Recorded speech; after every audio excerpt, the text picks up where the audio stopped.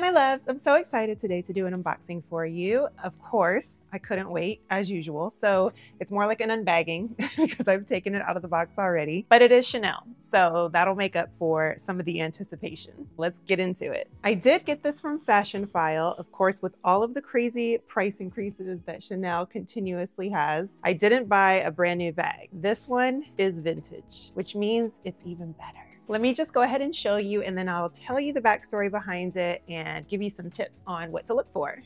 It's definitely a different bag from what I'm used to. It's red, but not just any color red. This is the most beautiful, almost ox blood, but kind of strawberry, like a deep berry color red. I'm not sure how it's gonna come across on camera, but the best way I can describe it is when you open up a cherry starburst. It's like that exact luscious color. So of course, buying pre-loved, we all worry about the condition. This is calfskin. It's definitely durable. The craftsmanship is amazing. And what I like about this bag is that it has classic elements with just the right amount of modern contemporary vibes. This is called the Chanel Flap on modern chain. This is in the size medium. After I saw this one, I did find size small on some other websites, but I think this is the perfect size. It's called the modern chain, and let me show you one of the best things about this bag. The chain actually goes all the way down into the sides. I thought that was so cool, and that's really what made me go ahead and take the leap to buy this bag. The other thing that's really interesting about the chain is that it has double woven leather in between the chain itself. And instead of going up the center, they each run along the sides. Let me give you the stats on it. I'm pulling up my Fashion File profile right now because I bought it on Fashion File, and I love that they keep track of everything. Okay, so when I saw it on Fashion File, it said that it was in condition very good, which is definitely something I look for. Very good or better than that, but I've never purchased anything lower than very good. That's the original price on this bag, which is under $2,000, which I thought was phenomenal. This one came with the authenticity card. Let me show you that stuff too. There's a few scuffs, which is to be expected. It is like a 20-year-old bag. It's almost 20 years. It's definitely giving vintage vibes, which I love. It's so soft and squishy, which I am definitely more drawn to a soft, squishy bag, a more relaxed bag than I am a structured bag. So this gives me the best of both worlds. It doesn't have any feet on the bottom. The interior is absolutely gorgeous as well. We all know once we cut this off, it's not going back to Fashion File. So that just has some more information on the bag itself and that it was authenticated. I usually save these, but I do know that they keep track of all of your orders online, so that's great. It also came with the authenticity card. This person must definitely be a bag lover because they kept the original Chanel information card. It has this cute little booklet. Oops, I thought it was just the information card, like how to take care of the bag, but this is actually a little story, I think. It's very long and it's all in French. And then on the back, there's artwork. I definitely appreciate the fact that they kept it and they did give it back with the bag. This, I believe, is bag information cards. Oh, so here's the same story. Okay, let's see. A woman, a name, a legend. Her name was Gabrielle. Her nickname was Mademoiselle, but she will always be known as Coco. By transforming practicality into an aesthetic, she set women free and invented a unique style that is both utterly personal and universally recognized. So I guess this is like a baby biography. Maybe you're familiar with that. I don't think that comes with the new ones. Those are the two items that came with it, the authenticity card and then that little envelope there. The interior is this beautiful classic tan, and it has the serial number in there. You can see in that corner the little yellow serial number. And then Chanel made in France is written there in silver. There's one pocket that zips, and then there is one pocket that does not zip. It's just open. But this bag is so squishy and soft. I just absolutely love it. Now, the flap is soft like the rest of the bag. So when it falls closed, it doesn't just automatically snap. You have to kind of line it up and then the magnetic closure kind of pulls it in. And it doesn't have an adjustable strap. It's just one size. So let me show you that. Isn't that cute? It's like the perfect size. I just think that's so beautiful. I have another purchase from Chanel. This was inspired by another lovely creator and YouTuber who is in the bag space, and her name is Sibby Marie, so check her out. I love her videos. But she inspired me to get this because it's something that I've wanted from Chanel for a very long time. I have not been able to find it in store or on the website, but she recently got it, so I didn't walk, I ran to try to get my hands on one as well. So let me show you what that is. And of course, I opened this too. You already know that. At least I have the box this time. When I ordered, I did request a little gift card. You never know when these will come in handy. This is just the receipt. It does come in a nice envelope. You have all of your paperwork in one place. It has this cute little sticker inside the adorable packaging. The item that I actually got is the Chanel double mirror. I have been looking for this for at least 2 years, like actively looking for it for 2 years. Sometimes I probably fell out. I know it's probably not that difficult, but still, it was always sold out online. And when I was in the stores, they never had them in stock. It comes with this lovely little velvet pouch and then the mirror itself. I will admit, I thought that it was gonna feel a little bit like thicker or more durable. It seems a little thin. It's definitely functional because it has the magnifying side and then the regular side. So let me give you a quick close-up of that. It's nice and thin, which I do really appreciate because I don't want a thick mirror. So that's that. And this is the nice little pouch that it comes in.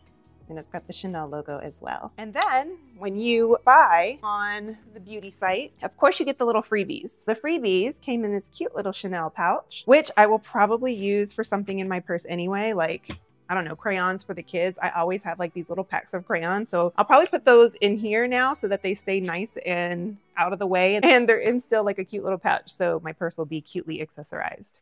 Or you can use this as like a little electronic kit where you keep chargers or something like that in there. But there's a million different things you can use these little pouches for, which I love. For my 2 samples, I chose Rouge Allure, which is the which is a lipstick. I forgot I already tried it on. The color is in shade 80. It's called Timeless. It's this gorgeous red. I think that's pretty. If I can find this shade in a different texture, like a different line, I would definitely consider getting that. And then I also got the #1 de Chanel hand cream, which looks like it's only half full. With this light, I can see it. It's definitely up to here. Yeah, it's really nice that they give out the samples. I would imagine that they could fill them up a little bit more. That would be great. Can't complain when it's free, but maybe they could use like a smaller plastic container if they're not going to fill it up all the way. Anyway, that's what I bought. Thank you to Miss Sibby Marie for letting me know and letting all of us know that that was available online.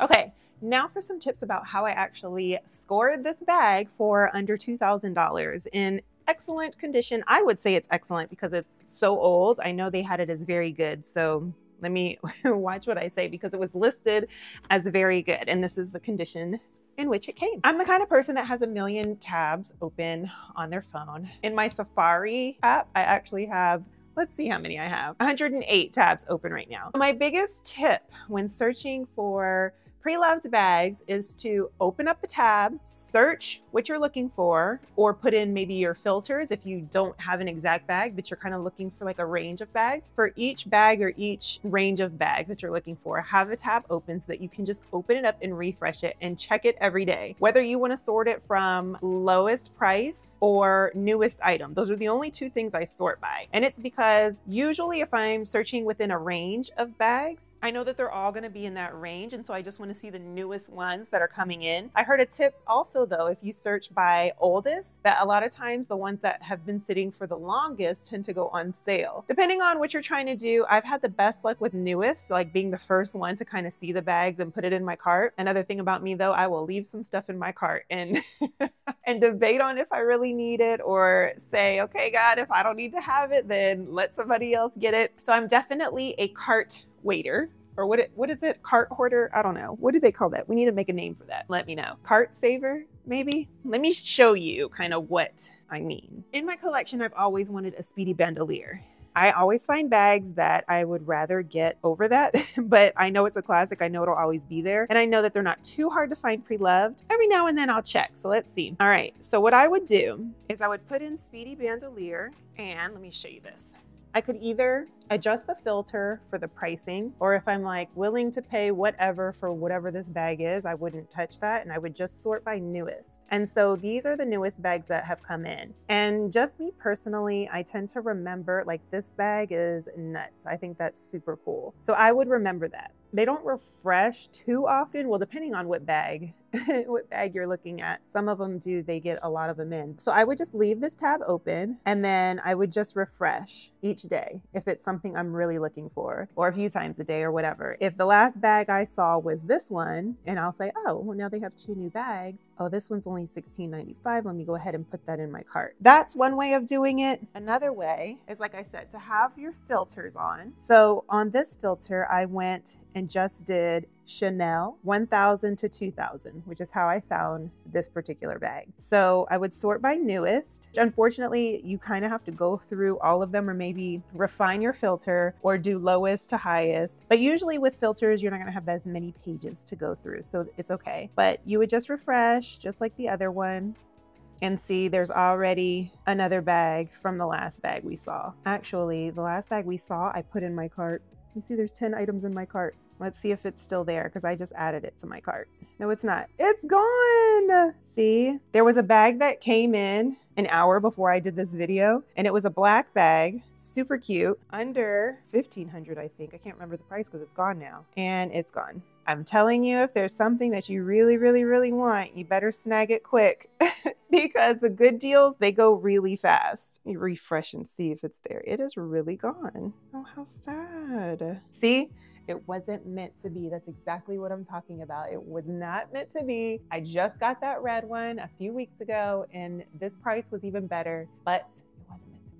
Okay.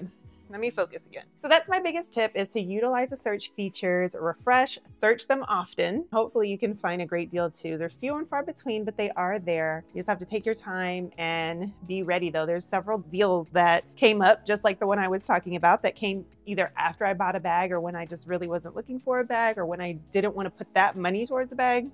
So just be ready and always be on the lookout. Another tip is to look at the condition, look at the pictures as best as you can, and then make sure that whatever platform you're using, they have a great return policy. That's the only reason why I ever started with Fashion File last year when I first got into pre-loved bags, is because I knew that they had a great return policy. I knew that they had in-house authentication, and I knew that they would buy bags, all the things. So just look into all of their little policies. One thing that helped me feel more confident about this particular one is that there's a Fashion File in Dallas. So I knew that if I didn't like the condition and I wanted to sell it back, I could easily take it in store, which before, I think I knew last year that they had a Dallas location, but I didn't really know where it was. But I was actually walking around in North Park Mall one day and saw that they had a storefront display in Neiman Marcus, and it had on the display that they were on the 3rd level. So now I knew exactly where the location was. I knew I could just bring the bag into North Park, which we go to all the time anyway. They're definitely not going to get this one back, but if I needed to, I could definitely go in store. If you have any local consignment shops, frequent those so that you can see in store what you're getting and you can build a relationship with the people who work there. If you're buying online, just be sure that you agree with their whole line of business practices and policies. And I cannot believe that this still smells like brand new leather. The leather on this smells so good. It's so supple. I'm really in shock. I don't have a vintage Chanel, but I have heard that the quality is way better and that they last a lot longer. They hold up nicely. I'm definitely seeing that with this bag.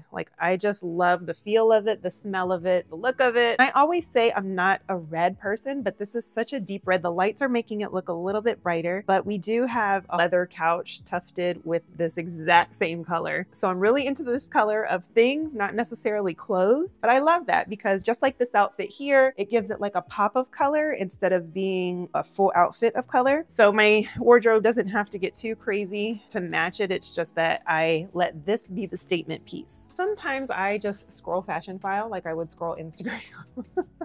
I don't even get on Instagram that much anymore. I'm just like looking at bags and just looking, imagining which is going to be my next one and all the cool designs that they've come out with that I've never seen. It's just really a whole thing. So be careful when you're getting on there and just browsing. It's very tempting. Thank you for letting me share the excitement of this new to me Chanel bag, the secondhand Chanel bag. And I hope that I gave you some tips that may help you find your next luxury bag purchase. Be sure to check out this video here so I can see you in the next. I appreciate you, I love you, and I'll see you next time. Bye.